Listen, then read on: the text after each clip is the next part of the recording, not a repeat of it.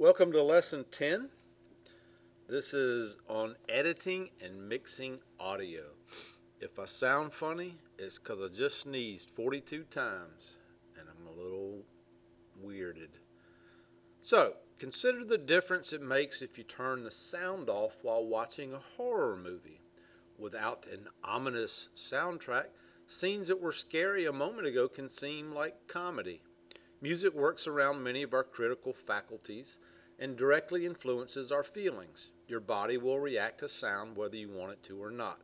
For example, it's normal for your heart rate to be influenced by the beat of the music you're listening to. Fast music tends to raise your heart rate, and slow music tends to lower your heart rate. Powerful stuff. So, in this lesson, we are going to work on some different things because it's rare to record perfect on-camera audio that's ready for output without any adjustments, but Premiere Pro enables you to do a lot of things to improve your audio mix. For instance, you can interpret recorded audio channels differently from the way they were recorded in camera. You can clean up background sound. You can adjust the volume of specific frequencies in your clips. You can adjust the volume level on clips in the project panel and on clip segments and sequences. You can add music and then mix levels between music clips and dialogue clips. Produce a mono, stereo, or even a 5.1 surround sound mix. You can add audio spot effects such as explosions, door slams, or atmospheric environmental sounds. You can change the duration of a music clip to suit your sequence. In this lesson, you're going to begin by learning how to use the audio tools in Premiere Pro, and then you'll make adjustments to clips and a sequence. You'll also use the audio clip mixer to make changes to your volume on the fly while your sequence plays. Doesn't that sound fun? So let's get started, shall we? So we need to begin by switching to the audio workspace. But first, let's open, get my mouse here, let's open lesson 10. Lesson 10, lesson 10, where are you, lesson 10? There it is, lesson 10, let's open it, click OK.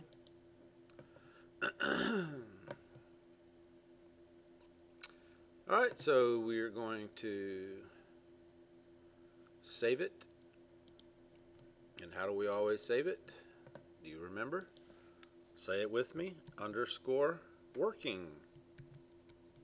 I didn't hear you say it. And then click save.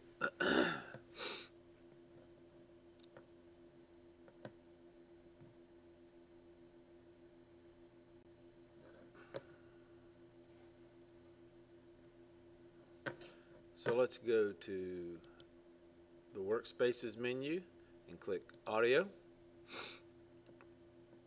And then let's return to the workspace menu and click reset to saved layout like we always do.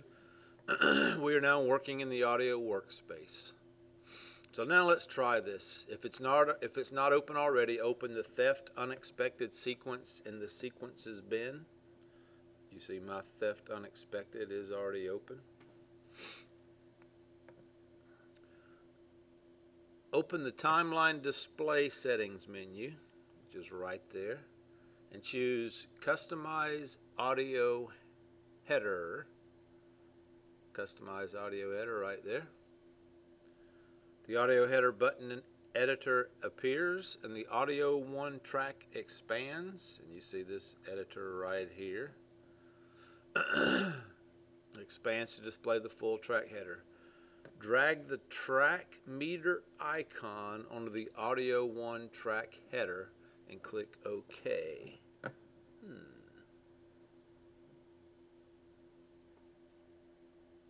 Let's see, what am I looking for? Track meter icon. I don't know what that looks like. Do you? Track name. I did hear. Oh, there it is. We're going to click that and we're going to drag it. Where did it say drag it? Onto the audio 1 track header.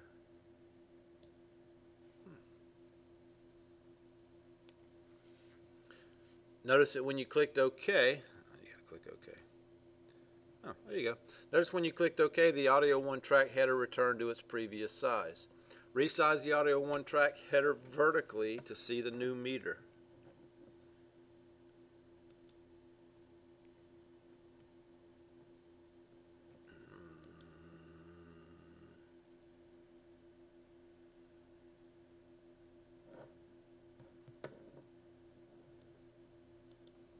Sorry, I got interrupted. So what we're doing? What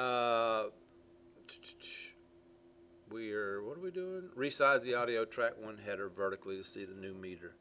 So audio 1 is right here. So let's drag this down, and there you see it. There's your new track meter. So changes made to any track header, update all track headers. Okay. There are 2 audio mixer panels in Premiere Pro. Let's look at the differences between the 2. You have an audio clip mixer and an audio track mixer. So you're up here, you see audio clip, and there's your audio track. Those are 2 different mixers. I'm assuming that we will configure some different things.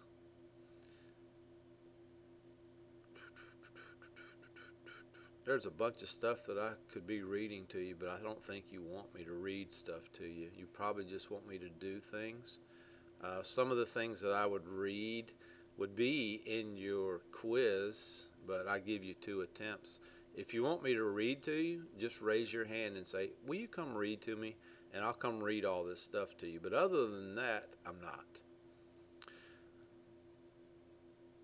The audio sample rate is the number of times per second the recorded sound source is sampled. It's common for professional camera audio to take a sample 48,000 times per second. That's pretty quick. Let's look at an individual audio sample. In the project panel, open the music bin and double-click the clip Graceful Tenure. So let's open the music. Double click that. Woo, look at there. So that opened it in the source monitor. Because this clip has no video, Premiere Pro automatically displays the waveforms for the 2 audio channels. At the bottom of the source monitor, the width of the time ruler represents the total duration of the clip.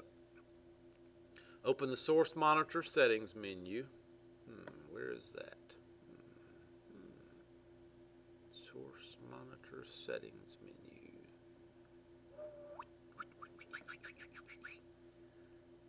That's the timeline.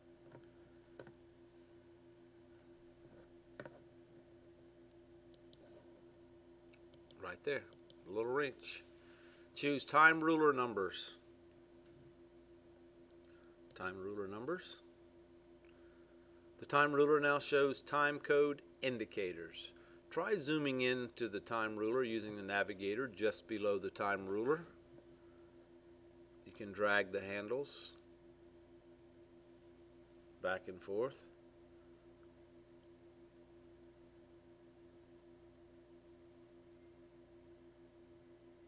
The maximum zoom shows you an individual frame illustrated by the width of the playhead. You see that right here.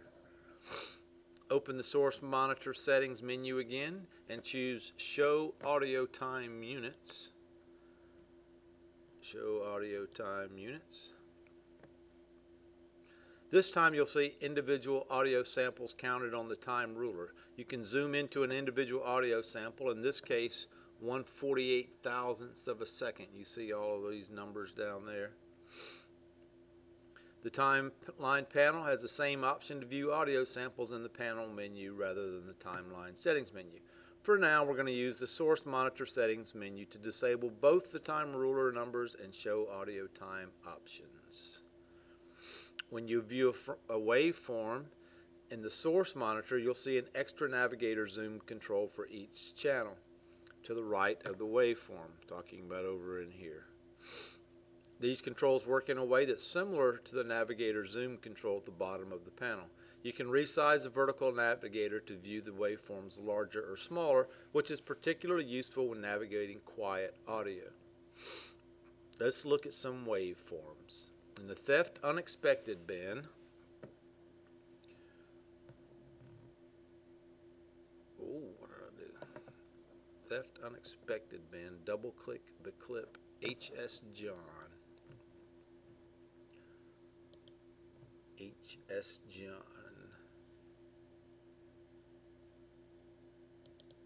And that opens it in the source monitor. Open the source monitor settings menu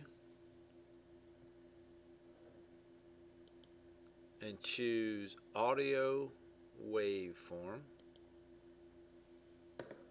You can easily see where the dialog begins and ends. You see these things?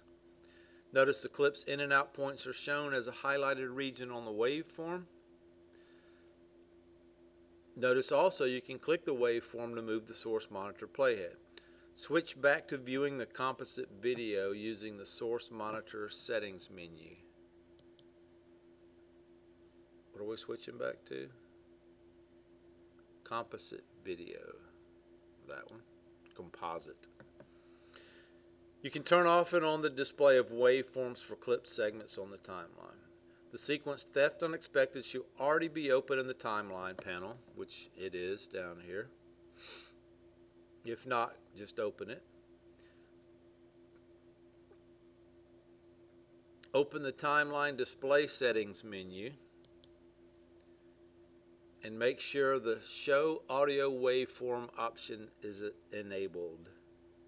Show audio waveform. Mine is enabled, so that's good. If necessary, resize the audio 1 track to make sure the waveform is fully visible. Let's make it a little bigger. Notice the 2 audio channels are displayed in each audio clip in this sequence. The clips have stereo audio. You see the 2 clips. The audio waveforms on these clips look very different from the waveforms in the source monitor. That's because by default, the timeline panel displays rectified audio waveforms, which make it easier to see lower volume audio, like the dialogue in this scene. Open the timeline panel menu, not the settings menu.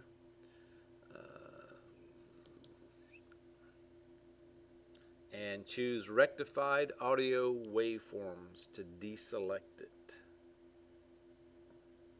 That one, we're checking that to deselect it. The regular waveform display works well for louder audio, but notice the quieter parts of the speech. It's harder to follow the level changes. Open the timeline panel menu and restore the rectified audio waveforms options. Okay. I think this is a great time to end this recording because it's 13 minutes long and some of you would complain.